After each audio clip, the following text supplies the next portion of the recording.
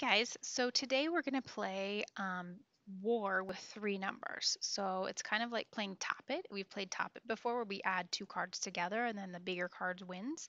This time we're going to play adding three cards together to see which player wins. Okay, so I'm going to tip my camera down so you can see it. And the very first thing I did was I took out all of my tens.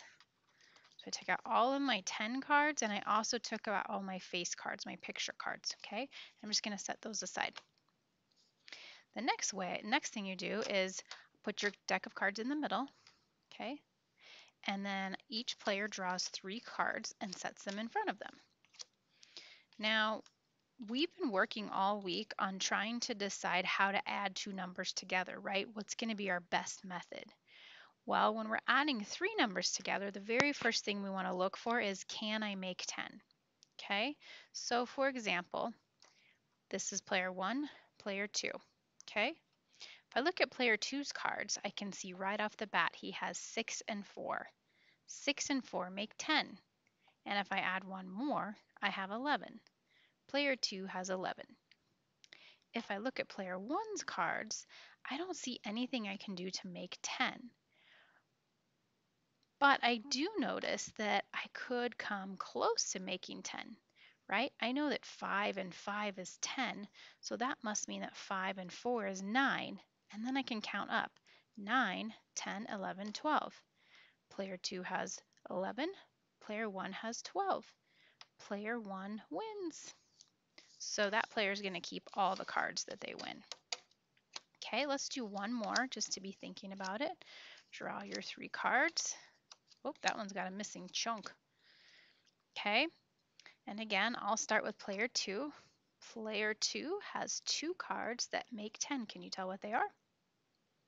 7 and 3 make 10. So 10 and 6 is 16. Player 2 has 16. Now, I still don't see any way for player 1 to make a 10, but I do know that if I do my borrow an egg for 9 and 5, right? If 9 goes next door to make 10, borrows an egg from 5, now it's 10 and 4, so I have 14 and 15, 16. Okay? Ooh, they are tied. So if you end up with a tie, you each draw one more card. So 16, 17, 18, 19, 16, 17, 18. So player 1 wins this round.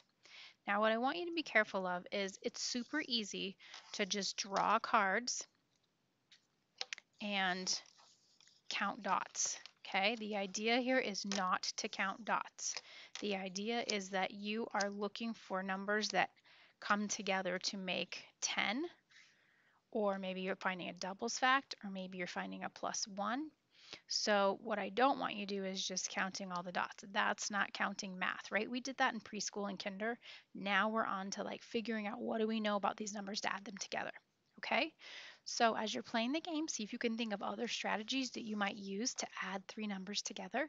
And if you're playing with a learning partner or an adult, have them help you. Maybe think of some of those and be sure that you're not counting dots. No dot counting.